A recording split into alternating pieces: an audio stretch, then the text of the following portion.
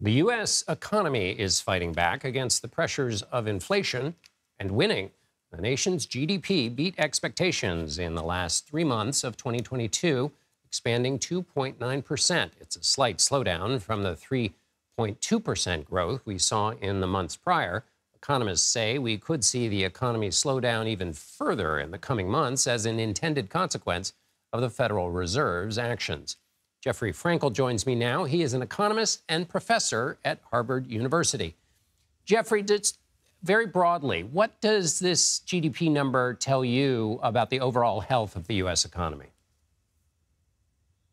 Well, 2.9%, which is the fourth quarter, as your graph just showed, as you said, is actually a good number, quite a good number. We've gotten so accustomed to bad news in recent years that we should recognize good news when we see it. This was also completed, the GDP report for the year 2022, and that was 2.1%. But it is a big slowdown relative to 2021, as your graph shows. But 2021 was an exceptional year as we came roaring out of the recovering from the coronavirus and the recession of 2020. I think a better comparison would be the average long run rate of growth of the U.S. economy, which so far in this century has been 2.0%. So this year, 2022, was above average. So it was above average. And now help me understand unemployment. The unemployment rate dropped back down in December to 3.5%. The Fed expects it to go up to about 4.5%. What's your sense of whether that's possible, given the strength of the job market? And does it stop there? Or does once job losses start to happen, do they gain a kind of momentum on their own? Well, there's a lot of pessimism out there, but I'm a little bit more on the optimistic side. Unemployment, 3.5%, that's all-time low. It's got to come up some from that, both because it's lower than the long-run average, what we call the natural rate of unemployment, but also because, as you said, the Fed's been raising interest rates to slow down the economy deliberately to fight inflation. But I don't think it's going to go above 4.5%. And what's your sense of what these numbers mean for the Fed? I mean, are the interest rate hikes working, or might the Fed see this as reason to modify their outlook and behavior?